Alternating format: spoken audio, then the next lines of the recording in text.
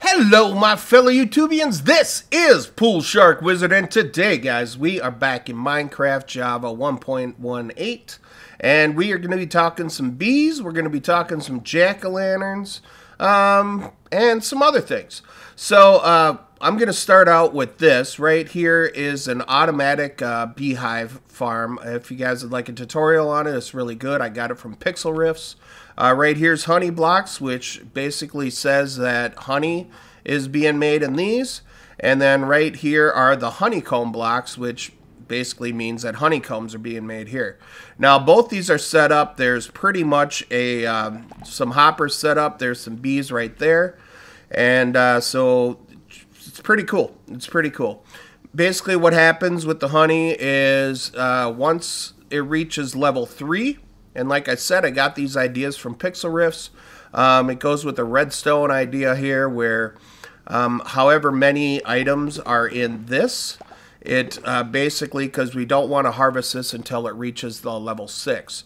So basically that's how this redstone's set up. When it reaches level 6, right now, if we open up F3 here, you guys can see it's only at a level 2 right now. So with that in mind, I just have it set to level 2 right here.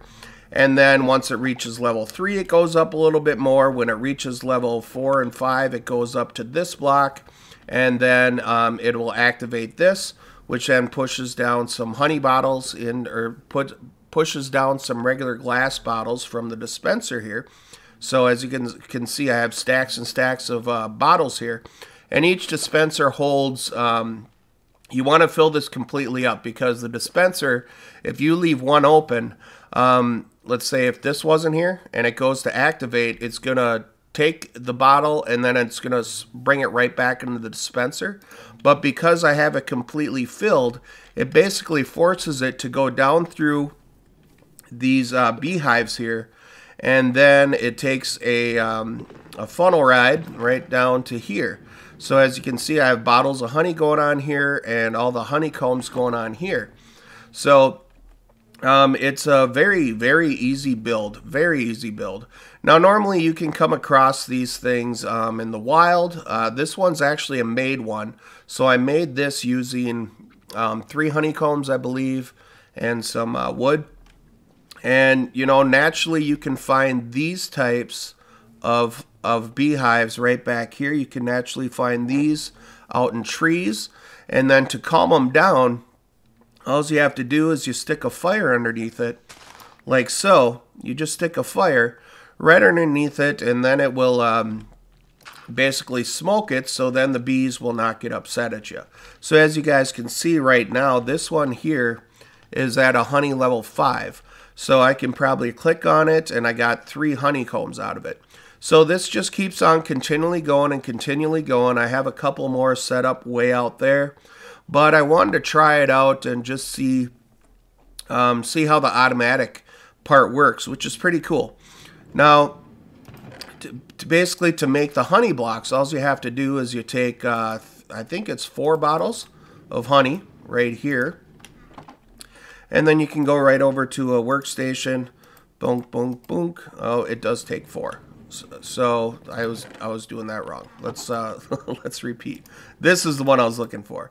So it takes 4 bottles of honey, which then gives you a honey block, and that's what I put up right here. And then as far as the honeycombs goes, it's basically the exact same recipe. So if I grab one more honeycomb here and go back to my crafting table, if I do the exact same type of thing, boom, right there you get a honeycomb block. So that's how you can get those two types of blocks. They're quite cool. You know, the honeycomb one is brighter, which is really cool, has a nice pattern to it. And then with these honey blocks, what happens is, because they're semi-sticky, so I'm just jumping and walking towards the block, and see how it just slowly brings me down? Now, compare that to a honeycomb, you just go straight down. You know, it's just like a normal jump. But because there's honeycomb here, it just slows your descent down. Now you can also drink honey, and that'll pair a little bit of health. So that kind of takes care of that. I have 4 beehives in each one of these. They each hold 3 bees. So that's definitely cool. And now we're going to talk about jack-o'-lanterns. So I do plan on building a pumpkin farm in the future here. It'll probably be somewhere around over in this area also. But in case you guys didn't know, the jack-o'-lanterns, when you light them up, you can actually use them underneath water, which I showed in my previous video. You've seen those sitting underneath water. Now to make them, you have to have a shear.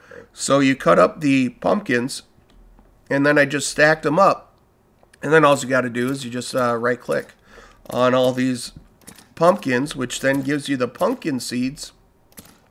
But the pumpkin seeds, you get an overabundance of them because really, once you plant the stalks for the pumpkins, you know, it'll just continually make them. So then, and I'm going to go throw this back in here because I might have, oh, it brought up a, wow, that's interesting. Okay. So we're just going to throw the bottles back in this dispenser here. And then we're going to grab my my axe, and that's how you can break these down. So once they're jack-o'-lanterns like this, or carved pumpkins, I should say, once they are carved pumpkins, then it's very easy. And I tend to use these quite a bit. 1, because they're very easy to do. 2, because I think they look pretty good. Like this one right here. This one is a jack-o'-lantern right here. And it's lit up. So it gives off a decent amount of light. Now to turn these jack-o'-lanterns into, or to turn these carved pumpkins into jack-o'-lanterns, all you have to do is throw a torch right below them. And then it turns it into a jack-o'-lantern. So if I hold down shift here, I make 32 of them. And now, as you guys can see, I got so many pumpkin seeds from just doing those. You just get an overabundance of them. But that's okay. You can always get rid of them or what have you. And then, boom, there you go. So in my home base, I use these as within the floor, within the ceiling for some light sources if I don't want to use torches. Because technically you're using a torch. And then I believe once these are made, you can break them with any type of block. So you don't have to silk touch them. Now, I did not mention with the actual beehives there, you do have to break those with a silk touch in order to get the beehive. That goes along with the fire as well. So now I'm going to show you, and guess what, guys? I did find some carrots. So I found a village. Where did I find that village at? I think I found it out that way someplace. I think I found it out that way someplace, and it was actually a lot closer than the other one. So when I was trying to find them before, I went in the completely wrong direction. First village I stop out, guess what? They had 4 carrots. So I do have plenty of carrots going on now. Plenty of carrots going on. So I had 4 carrots, and then you just keep on planting them over and over and over, and you get a bunch. So back to jack-o'-lanterns. See, all of these right here are all jack-o'-lanterns. So basically, you guys can see the face right there. Basically, what it does is instead of having to, you know, have torches just scattered about, you can actually throw these down in the ground. You can throw them in the ceilings because I have them lighting up back here. I have them lighting up down here. And then as you walk outside, you can see a jack-o'-lantern right there, another one's right down there. And I did do this edition also because I was kind of tired of walking all the way upstairs in order to get into the water. So I did do an addition based on what I said on the last video, is when you have doors in water, it creates an air pocket. So right now I just have a door here, and I can, boom, I can just walk right out in the ocean. So as you guys can see, you know, here's my door right down here. Basically, I just threw in a door, creates an air pocket, and now I have a door to go in and out of my home, which is definitely cool. You can see all the jack-o'-lanterns that I have around here because it is a nice underwater light source. So you don't necessarily need to have those underwater light sources, you can just use jack-o'-lanterns. And those are usually pretty easy to come by, the pumpkins. And then, you know, you break them down, you get seeds, you carve them. Excuse me. So that's kind of where that's sitting at. And as you can see, I have 16 more sitting down here. And I do plan on doing a pumpkin farm. That might be the next episode, might not totally sure yet. And then the other thing is cocoa beans. So I basically found some jungle logs, and I just stacked the jungle logs because I didn't get a jungle sapling. So I just stacked up jungle logs, and then I found some cocoa beans, and then these things duplicate extremely fast also. Because when you break one of these things, you get, let's see, I got 3 cocoa beans. So those can duplicate extremely fast as well. And then all you have to do is right-click them, stick them to the tree, they'll grow up, and boom, you got cocoa beans. So that's definitely cool. Now the next thing that I did do is I set up a Cleric. Now what the Cleric is good for is taking all that rotten flesh that you get. However, you can also level up your Cleric to have, when we click on them, you can level them up by grabbing emeralds. And I got like 15 gold ingots here. So I can exchange those for emeralds. And then once he reaches a certain level, look at this, guys, you can get ender pearls. So instead of having to go out and kill endermen like you normally would, you can just use these. Same with redstone dust. Here's the rotten flesh. So if you have a zombie spawner set up and you don't know what to do with all that rotten flesh, well, here you can just exchange it for emeralds, which is extremely cool. Now the ender pearls, on the other hand, is you have to click on it and then you get 1 ender pearl. Now what the ender pearls are good for is you turn them into eyes of ender. And by doing that, then you can create ender chests, which is amazing because ender chests are like an extra pack that you can have along with you. So if you look here, I have 4 more ender chests in here, and I have some eye of enders. Now to make the eye of enders, you actually have to use blaze powder. In order to get blaze powder, all you have to do is use blaze rods. And because I have that blaze farm, it makes it a heck of a lot easier. You just throw the blaze rods in by itself, and it gives you 2 blaze powders. To make an eye of ender, you take the blaze powder, you throw an ender pearl next to it, and boom, now you have eyes of ender. With the eyes of ender, then you can basically create ender chests. And ender chests are great. I'm sure a lot of you are probably familiar with ender chests, more than likely. But if not, ender chests are great because when you open it up, you have these supplies in here, right?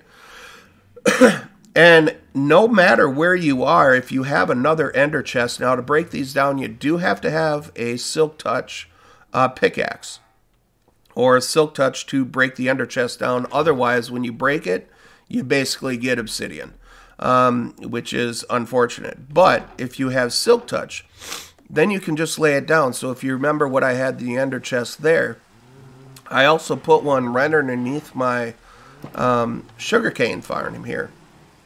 And now if I open it up, all that same stuff is in there. So it's really great when you're out exploring. You have an ender chest in at home when you come across valuable things like diamonds, iron, gold, nether quartz, anything that's valuable that you come across, you can just stick it in here. And then when you're out journeying around or what have you, you can just lay down an ender chest anywhere you want. So to demonstrate this, I'm just going to throw down an ender chest here as well, because there has been a few times where I wanted to get an ender chest in here. I don't want to put it too close to there so mobs climb it, so we're just going to set it down right there. Now, boom, it has the exact same supplies right in there. Now, however, you can't use this to basically set up like in an auto sorted machine, because the ender chest will not, a funnel will not take the stuff out of an ender chest. So now I have to switch over to my Silk Touch pickaxe. And then once you do that, you pick the whole thing up with you. And it's like you have extra storage with you right there. So that is kind of the idea there. We've covered the cocoa beans. We've covered that. What other things? Oh, and while I was at the jungle, and I removed the bamboo in here because, man, the bamboo was just, it grows so incredibly fast. I had no idea it grew that fast. So, like right here, the bamboo was growing probably 2 or 3 times faster than the reeds were. So it was just like, yeah, I'm just going to take them out because I have plenty of bamboo right now.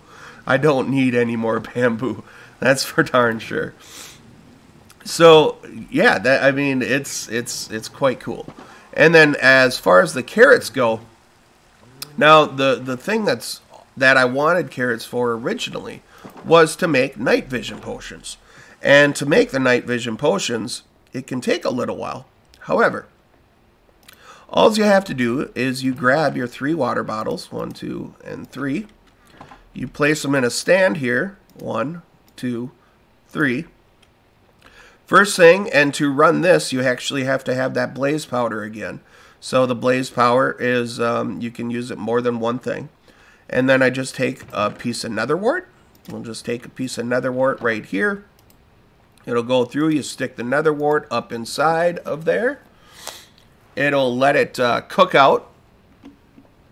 And then once the netherwort goes through, then I use a golden carrot, or a carrot, I should say. No, a golden carrot. Sorry, a golden carrot. I use a golden carrot. See how I made that little sound there? Now, so you have awkward potions. That's basically the start of every single potion, is it's an awkward potion. So you have to have the netherwort. And that's why I have the netherwort farm so close. Now with the golden carrot, once I throw the golden carrot in here, then these potions will turn into night vision potions. And that's what I have right down here, night vision. And by doing that, as you guys can see, I have plenty of night vision right now. And they're an 8-minute duration. Well, when they're first made, I'll show you this. When they're very first made, they are, oh, I already do have some redstone. So when they're very first made, they're set for 3 minutes, as you guys can see there. Well, now what you can do is you can take a piece of redstone, and the redstone will extend it. So it's currently 3 minutes. By placing that redstone in there, it will turn it into 8-minute potions.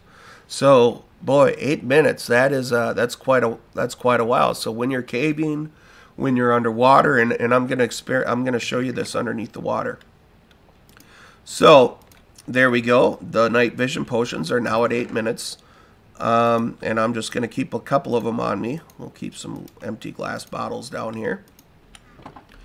And basically, so what time is it? It is it daytime? Okay. So it is daytime. And when I drink this, you guys will see a difference. I'll just walk outside. I'll drink this. See how it lights everything up? It's pretty crazy. And I might as well drink them both since I have to. But that's cool. So look at how bright this was. Or this is now. I mean, you can see for a long ways now. Comparatively, if I take a, we'll just do milk, for example. Come on. Go to the door. Shift. That's what I want. Now, I've also collected some milk. And I think I left that over in the food area here. Nope, maybe not. Well, I got a bucket of milk someplace. Maybe it's in the ender chest. There we go. Okay. So there it is. Now, so I'll also demonstrate this to you guys too. Now I do have a respiration helmet on. So it's respiration 2. So as you guys can see, my bubbles are going down extremely slow. So see how bright everything is right now? Now if I drink that milk, it basically takes away the effect. And look at how much dimmer it is. So then you basically need to have your light there. But when I do take that, and I'm just going to go down in this area because it is it's a little bit more dark down in here. So if I do take that night vision potion now, which I have sitting up here,